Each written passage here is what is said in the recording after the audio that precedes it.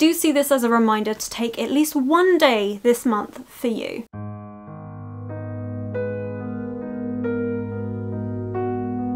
Hello my loves, and thank you for joining me. It's Kirsten and we are doing my 24-hour readathon announcement. So this readathon is going to be taking place on October the 18th, which yes, I know is another midday week, but the same thing as last time. If you can't do it then and you have a different day in the month of October that works better for you, then go for it. This is a very relaxed readathon. It's very much a do it how you want to. If you want to turn this into a week-long or a month-long readathon, then please feel free to do so. I do this because once every 2 months it gives me a chance to just sit back and read for a day. I don't do any editing. I film, but only for the readathon. I don't film anything else, and it's just time for me to relax and not feel guilty about reading, and that's all this is for. But I do set a few prompts because I have had a few of you take part, especially last time when you took part in the translated readathon. This time we're going to do classics because to me October is the month of horror classics and I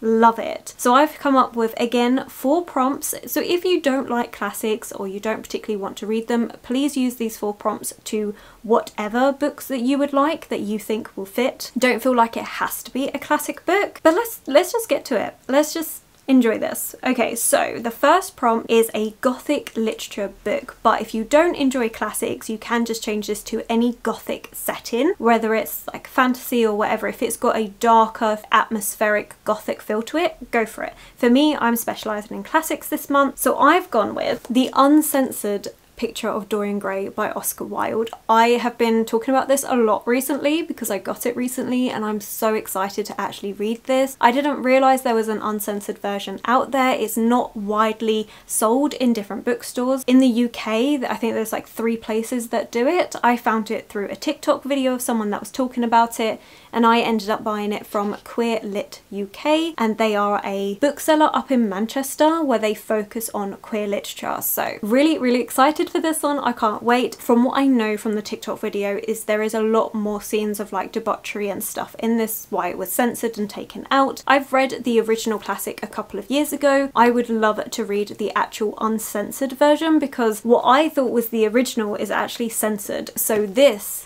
is the original and I'm very excited for it. If you don't know what The Picture of Dorian Gray is about, we are following Dorian Gray and he has sold his soul to the devil basically to constantly be young and pretty and beautiful and nothing can happen to him. However, there is a picture of him that's been painted, a portrait. This portrait, for everything that should have happened to Dorian, every ravage that should have taken place on his body or things like that instead happens to this portrait, and he keeps it hidden away so that no one can actually see it, and everyone who he's with, like, they've all grown up and they question like, how has he stayed this young? He looks exactly the same, but he's dabbled in so many things, like he definitely shouldn't be looking this way anymore. And I really think it's fantastic. There's been so many adaptations of Picture of Dorian Gray. There's been so much. It is an amazing Gothic literature classic. This was good. This was brilliant. So I'm very excited to read the uncensored version. So it is a partial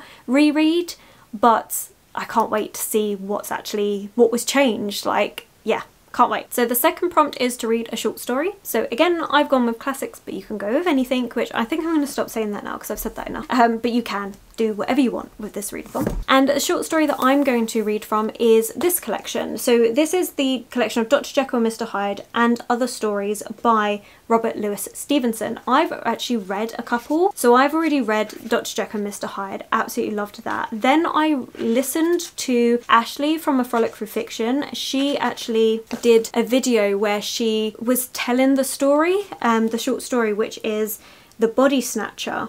It's a very short story, it's only 20 pages long, but she made a video where she was actually telling the story, reading it out loud. Fantastic video, I loved it so much. Actually, you know, I do feel like re-watching that video. It was so good. She did vibes with it, like the atmosphere of it all. It was perfect. So I've already listened to that one. So the next one for me to read, there's 3 more. We have The Bottle Imp, and this one is 30 pages long. So that's definitely one that I'm going to be getting read in the 24-hour readathon. Oh, I was going to say, the uncensored version of Dorian Gray looks like a big book that's actually all notes. So the actual book is only 160 pages long, which is why I've put it in this, because I think that's really doable. And then with 30 pages on this, that's 2 books and we're only at 190 pages. That's doable for me in a 24-hour readathon. I've actually learned from last time and gone with lots of shorter books this time, because last time I did 2, I want to say bigger novels. They weren't massive, but they were slightly thicker. So this time I've gone with lots of short ones. Okay, then we've got reread a favourite, or if you don't like rereading, then just read a book that you think is going to become a favourite. And for me, I've chosen Frankenstein by Mary Shelley. Love this. I haven't read it in years. I've only read it the once, so I'm really intrigued to reread it. And I was saying how much I want to read this in October, like I want to do it, and I feel like doing this in a 24-hour readathon is such a good idea. However, this one is the longest one that I have, so I don't know if I'm going to be able to finish it completely, because this one is 228 pages, so it is still doable, but it is on the slightly longer side. So I'm thinking I'll at least start this and hoping to at least read 100 pages of this one. Oh, and this one is basically like the original Dark Academia book, so if you do like Dark Academia and you haven't read a classic, it might be worth trying this one. A lot of people argue it is one of the originals because of what it focuses on. You have Victor Frankenstein that's going to, I think it's university, where he's focusing in on biology, and he argues that death can be beaten, and so he sets about doing this experiment of bringing someone back from death, and he does it with lots of different body parts and things. It's really good, really dark, perfect for October. And then the final prompt is just to read a book with Halloween colours in it. So whatever springs to mind when you think Halloween. For me, I think orange of pumpkins. I also think purple for some reason, and also green. So I have a book that incorporates both of those. This is The Professor by Charlotte Bronte. Now this doesn't actually match the like gothic feelings of this one, but the cover really, I don't know, it works for Halloween in my opinion. Plus this is a book I've been putting off for absolutely ages. Again, this is another one that I want to say I'm going to get to it, but I don't know if I'll be able to finish it. This is 200 pages long, but it is wall to wall text. Like, that is filled. There is no space at all. And this one is Charlotte Bronte's first novel, but it wasn't published first. She actually had to rewrite this as Villette for it to be published, and then I think this was one that they published afterwards, like after she passed away. This is really good. Like, this is about an English teacher at an all-girls school in Brussels who falls in love with one of his pupils, and this is based on her own experiences. But she then reworked this into Villette later on, and that got published. But I want to read this as The Professor and then read Villette. I want to read it in that order. So yeah, this is another one I would like to get on there. Now, what I did last time with this readathon, and I'm doing the same again, these prompts, if you can combine them, do so. Don't feel like you have to read 4 books. Obviously, if you're choosing to make this into a month-long readathon and you want to have books for the individual prompts, then do so. I always set about with books that I want to read for each of the prompts, but I do it in a way where I can amalgamate all the prompts. Technically, for majority of these, I can fit them all into this one book because it is a short story, because it's less than 200 pages, so to me that's a short story. It also does remind me of, like, it doesn't have specifically Halloween colours. I mean, yes, because it's all dark and grim and dreary, and this is rereading a favourite of mine, but just the uncensored version. So actually this one book combines pretty much all the prompts, but I know that the 2 that I'm prioritising the most is actually the first 2, which is the short story and the uncensored version of Dorian Gray. These 2 are the priorities. However, I would still love to at least start these 2 books. If not, then I'm going to do what I did before, which is make them a part of my TBR for the month. So I'm going to, honestly, I make this so complicated for myself. These 2 will not be in my October TBR because they are specific to this readathon. But these 2, if I can, I want to make them as part of my October TBR. And if I can start them on the 18th, fantastic. If not, at least I've still read them for the month. If that makes any sense. Like I said, this is so laid back. I originally, the very first time I did 24-hour readathon, I did it because I just wanted to get through a load of books on my TBR, and yet I found I enjoyed it so much just having a day to just relax and read that I decided that I would do this bi-monthly, But I had a few of you comment saying that you would love to take part, so I decided to start setting up these readathon announcements, coming up with 4 prompts, but leaving it open to you how you want to do it. Do what you want with it. This is supposed to be laid back, and it was mainly just for me, just to be able to have a day where I don't feel guilty about spending it reading.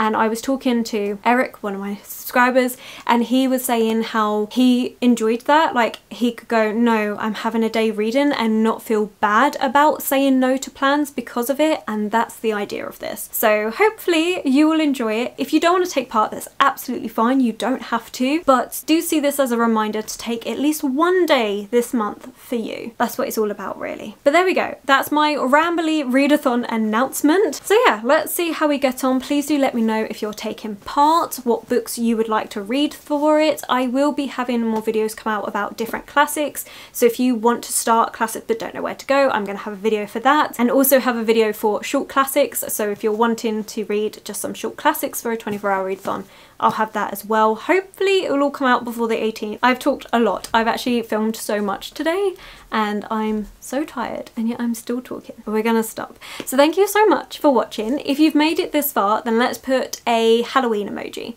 Go for a Halloween emoji, because this is gonna be an October readathon, so just go for it. And yeah, if you have enjoyed this, then please do give it that thumbs up, subscribe, comment to let me know that you're here. Social media links will be linked below, and I will of course catch you in the next one.